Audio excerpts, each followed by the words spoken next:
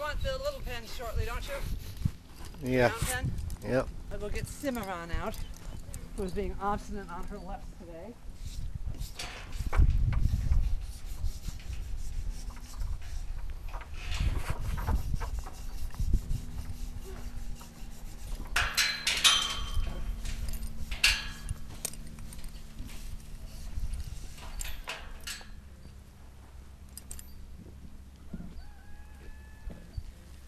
Well, welcome back to True to Horsemanship. This is right behind me. I'm not where he's sitting on top of the horse. You want to come down? Yeah. This is a client now, close to 2 years. Her name's Deb. We became close friends since then. Her horse is, I gotta say, a success story. Very much so, very much. And this mare threw everything but the kitchen sink at me a couple years ago.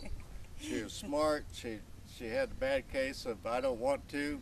At a point she'd be given to the bit real good for a couple of days, and all of a sudden she'd set up and say, "No, I ain't doing it."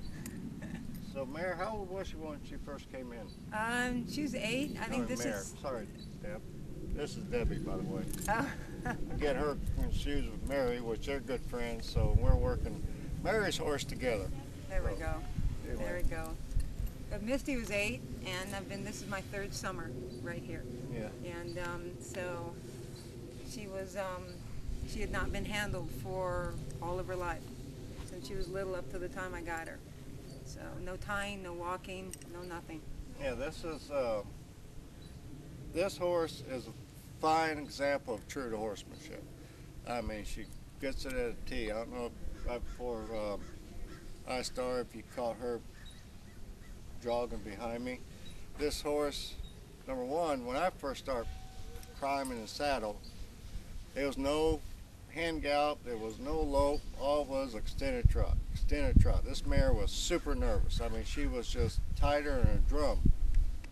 And so I just would extend her out and keep extending her out and cowboy up and ride that darn extended trot. Then she finally would break into a hand gallop. And with her, and what Debbie's learned with this mare, you get more control by giving it up. That's right. Yeah, it's something you wouldn't normally think of. Because had to go faster to get her to slow down. Yeah, with her, you can sit there check her. You could sit there and do one range stops all day long with this mare. But when it came time to get to the program, she's still going to do, if you was cantering, she's going to do a hand gallop. There was no jog. And now the last couple of years, Deb's really worked on everything I showed her. She comes back for lessons about this time of year for a few. And then she goes back home and works on everything. And now what we're doing, this mare has got a nice little lope going, but she's really a mare that anticipates. She wants to, now she just thinks she's going to ask for a lope. So now we're going back to the extended trot. And just keep extending her, and at some point we're not allowing her to lope, and it's just a hand squeeze. That's all you got to do with this mare to check her. If she tries to go in lope, just squeeze your hand and she'll come down. But what we're doing, extend her out and then have Debbie posted. But when she starts getting tired and she goes into that nice little jog, I have Deb to sit down and just sit it, which in time with this mare is going to cue her. When Deb sits down, she's going to go in that nice little jog. Now, if Deb wants to extend a trot, she can extend trot.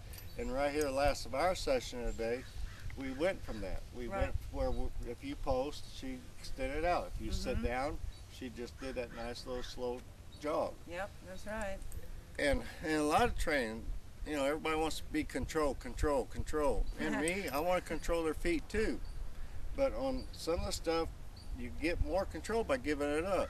I ride on a loose rein, and on this mare, it's hard to. It's hard to do. That inside wants to say, grab her, because she's I love the guy hold this mare when she was a 2-year-old, or even a 3-year-old, because she's an athletic mare, and if somebody wanted a top reiner, she could do it.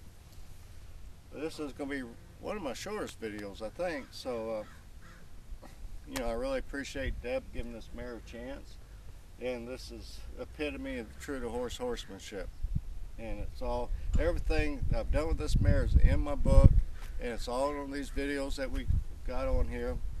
Now I think I'm up to 107, and probably today this will be my 108, and probably I want to do one more this afternoon if I can, so I'll make 109. But a lot of these horses, there's not, people want to give up. That's like the one horse I got, the Gray Arab, that's quote untrainable. Last week we did our first walk-off with me on top of her, and I might film that today, see how the day goes. But anyway, as I always say, be true to the horse, they'll be true to you, be true to yourself, and God bless. Thanks. Talk to you later. Thank you. Yeah, see?